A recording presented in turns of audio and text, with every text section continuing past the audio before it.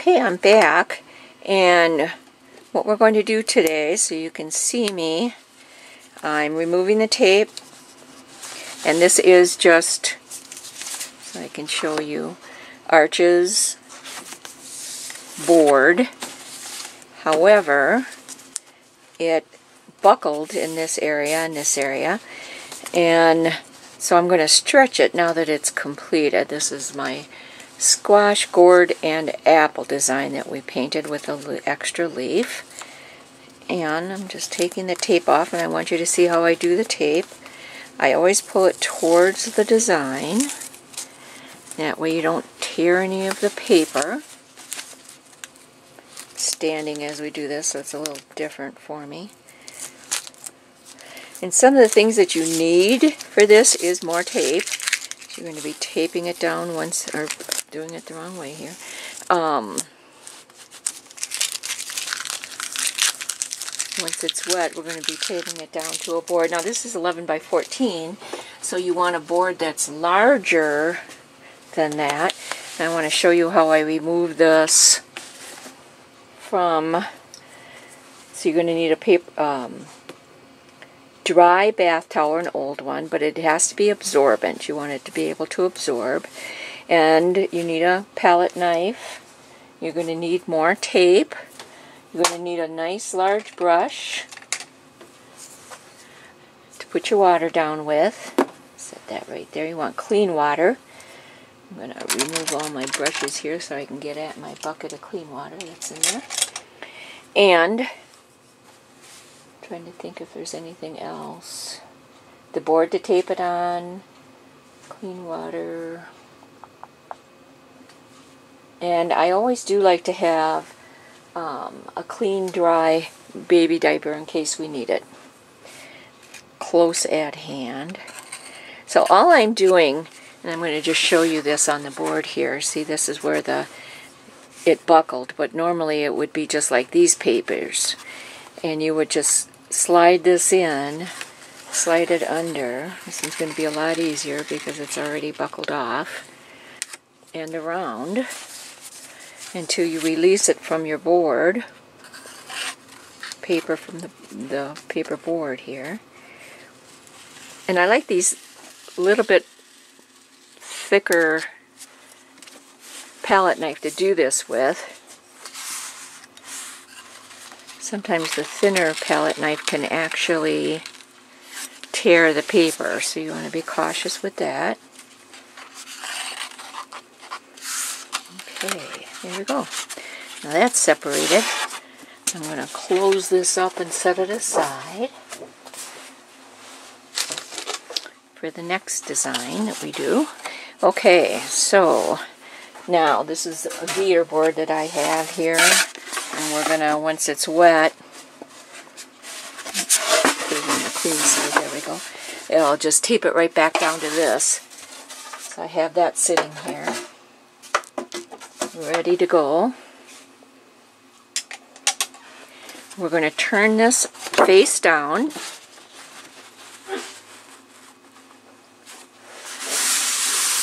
Buckled, so it would not sit correctly in the frame. And we're just going to get this nice and wet. And that's what the bath towel's for here, is when you do get this wet, it's not going to go around to the other side because the bath towel will absorb any extra moisture. First time I did this, about died. So I tried it on a project that I didn't do a lot with, and I really didn't care if it got ruined or not. But, and your brushes are bigger and they're new and all that, so you're going to lose some hairs. So make sure those are out of there. There we go. But you want to make sure this is nice and wet, even if you have to go over it a couple of times. Especially where those bulges are from where it buckled. And once you get this on, now this is a fairly large, like I said, it's 11 by 14, fairly large design, it's going to take at least minimum 48 hours to dry on the board once it's taped down.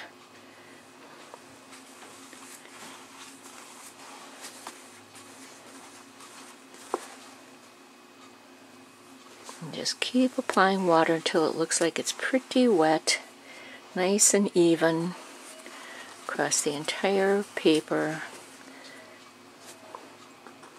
Of course, get rid of your hairs if need be. My brush keeps losing hairs. Okay, I'm going to gently, not real high, but I'm just going to lift it up a little bit.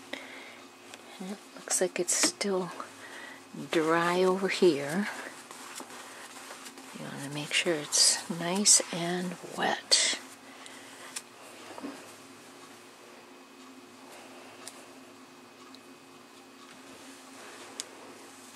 Make sure my edges are wet. Okay, so you can set your brush down at this point. I'm going to move this over here. Make sure it's flat, because I want to get my board in here.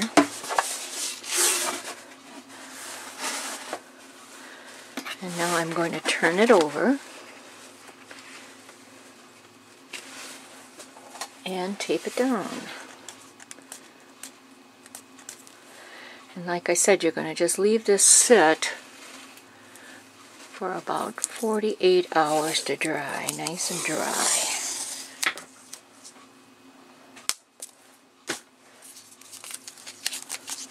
But this will remove those buckles. It doesn't look like it when you first tape it down, but you'll be shocked.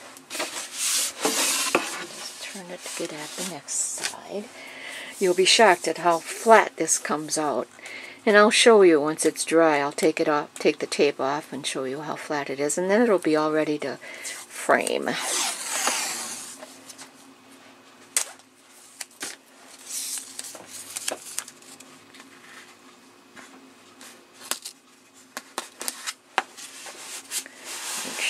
Tape's down nice and secure.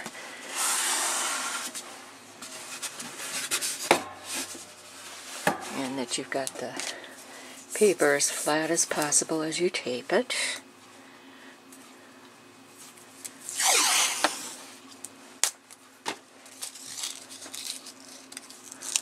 Trying to do like about a ½ an inch on the tape. It's not the thickest tape in the world or the widest, but it should work. And you can keep a close watch on this as it dries. If you need more tape, add more tape. But keep it somewhere flat where nothing's going to fall on it, and it can dry all on its own.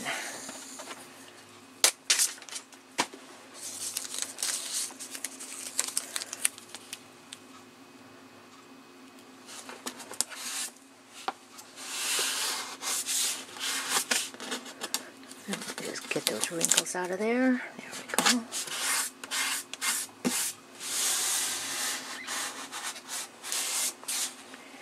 Now you want to run your fingers around the tape. You don't want to run it on the paper because you could have dirty fingers, but there we go. That's how you stretch it once your design is completely painted. So I'll come back after it's dried in 48 hours and show you what it looks like when it's completely ready to be framed. I'll see you then. Alright, we're back and I've got everything nice and dry. So I'm going to remove the painting. This is the one that I got completely wet on the back and taped it down. And I'm just removing it from the gator board that it was on. And there we go. It is ready to be framed. And it's going to look lovely.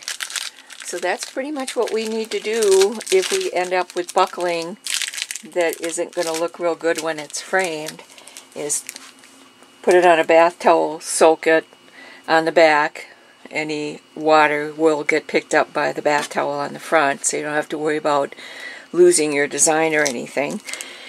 But it worked out really well, and this is going to be on Patreon soon, so keep an eye out. Please go over and check for my other paintings on Patreon, and it's step by step. You can watch me from beginning to end, and I want to thank you so much for being a patron. If you are a patron and decide to become a patron, it's really important for my channel to be able to continue to bring you paintings and graphites. And we'll see you soon. Thank you so much.